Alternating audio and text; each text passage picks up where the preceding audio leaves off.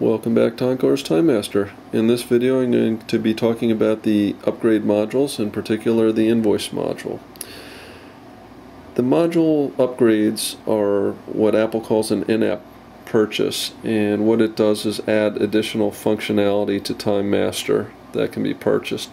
So for the limited subset of people that need these additional features, we'll charge for that instead of raising the price of the whole app. So if you wanted to buy a module, you would tap on the purchase button through the iTunes store and pay through the iTunes. And then when you come back, you'll have the extra invoicing options. Okay, so I'm going to jump over to the setup screen, since the first thing we'll need to do after we install the module is set up this invoicing setup options. So we'll tap on that. Okay, the first thing is the description font size. This is the font size that's in the body of the invoice, and we basically have three sizes. We have 8, 9, and 10. 10 is the normal font size of all the rest of the text on the invoice, but if you want to squeeze a lot of information in there without making your invoice too large, you can go down to a small font size such as 9 or 10. Probably want to experiment with this a little bit. Okay, the next thing is the description fields. In the description area, you can also pick certain items to display in that area. So I might want to have the project description print on the invoice. I don't want to have the codes or anything, but I do also want to have the reference and purpose, which are the notes for time entries and expenses. You can also rearrange these if you want them in a different order. Save that. Okay, the header. There's two types of headers we can have.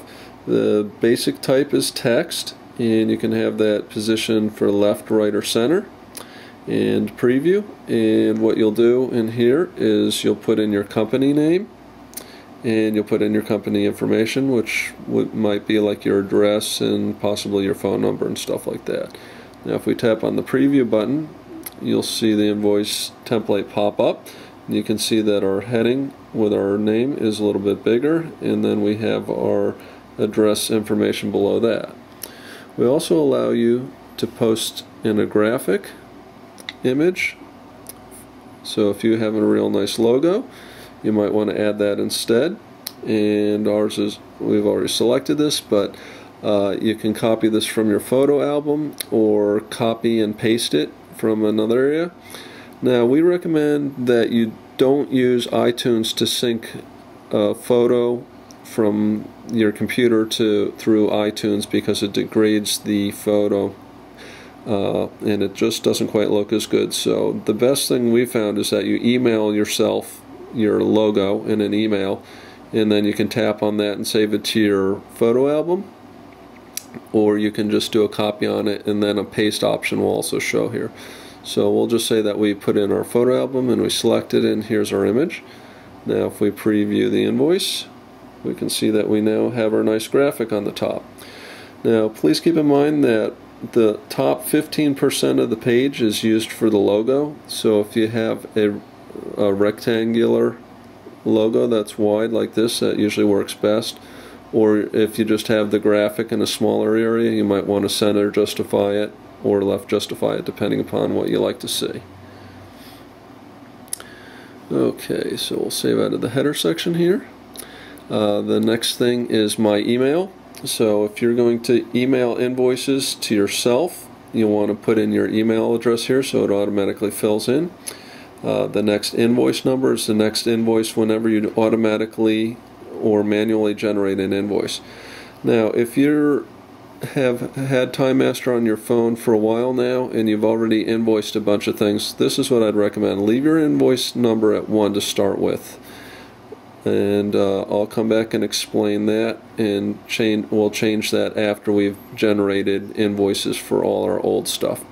We have multiple paper sizes in here depending upon where you are. If for some reason you need some specific paper size that's not on here, email us.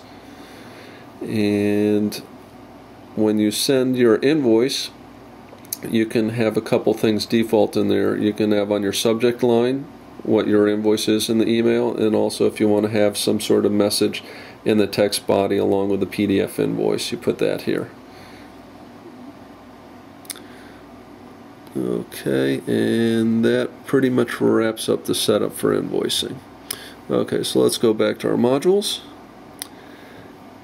And now you'll see we have our options here. And if you, like I said, if you were an existing customer and you've already invoiced, what I'd recommend is going in and doing an auto invoice and just pick something like the beginning of the year, so that you don't have any time entries before January 1st. We'll pick that, and we'll say that we did our last bill in July, so we're going to save that as the stop date.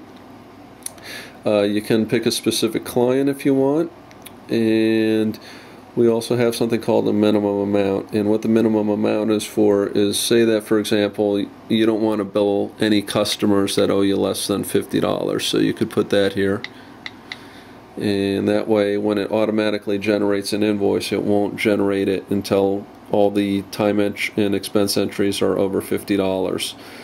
Just keep in mind that if you do that, you'll want to keep a real old start date like January 1st in there, so that when you're running this month after month it will pick up all those old entries and keep accumulating them until you cross your minimum amount threshold. Now I'm just going to clean this out here. You can also use your quick pick buttons here to pick your dates and for last month when you get going.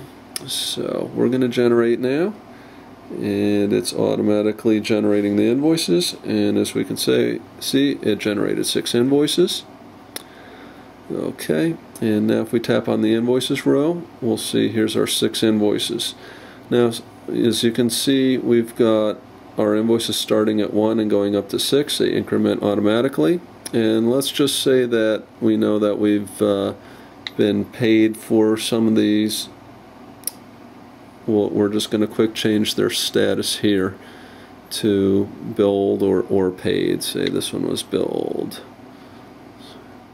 Okay, so we changed the status of all our older invoices here. We can also filter the invoice list by dates, our standard all dates, today, yesterday, and last month, etc.